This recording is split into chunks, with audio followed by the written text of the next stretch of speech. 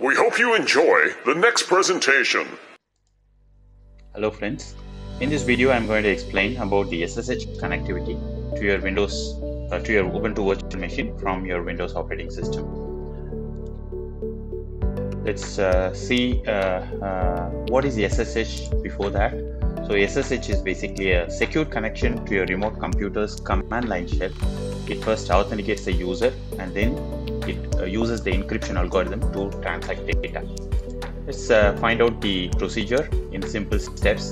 The first step is actually to find out if you have a SSH server running in your system using a command, which is you can use the command sudo systemctl status SSH. We'll see that.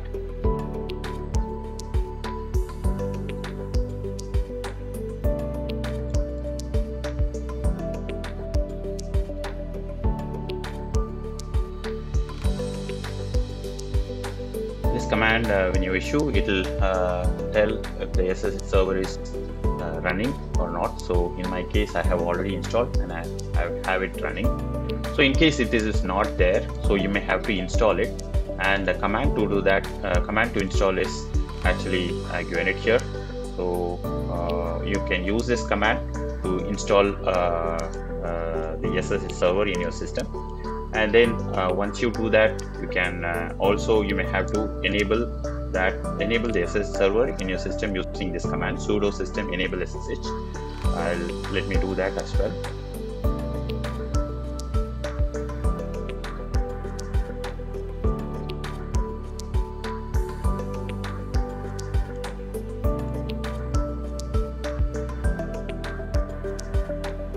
I have done that, so it's currently enabled. And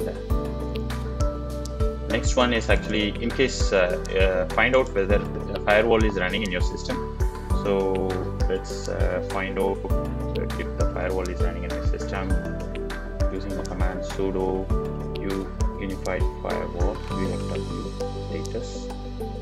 So it's currently inactive. In case if it is active, so then you have to allow the SSH connection using this command sudo UFW allow SSH, which makes the firewall to allow any SSH connectivity into your Ubuntu Linux. The next step is actually to enable the port number 22, which is the TCP port number that is being used by the SSH in your VirtualBox Manager. So let's do that. So go to your VirtualBox Manager and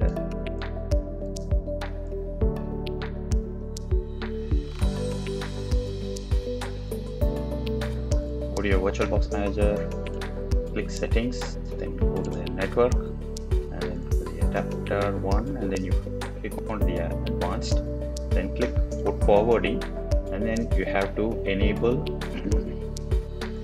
you have to give this command which is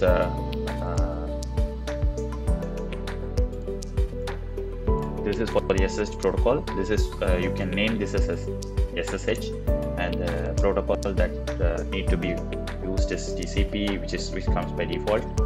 Host port you can keep it as 2222, which is a source port which you can use, and the guest port is actually 22. You can keep that as 22 because that is the standard port, and then press OK, which will actually enable the port number that is the SSH connectivity through your VirtualBox. Okay, so now you can come back to your Windows, and there is a software called Putty that you can install from the internet using the Putty download for Windows.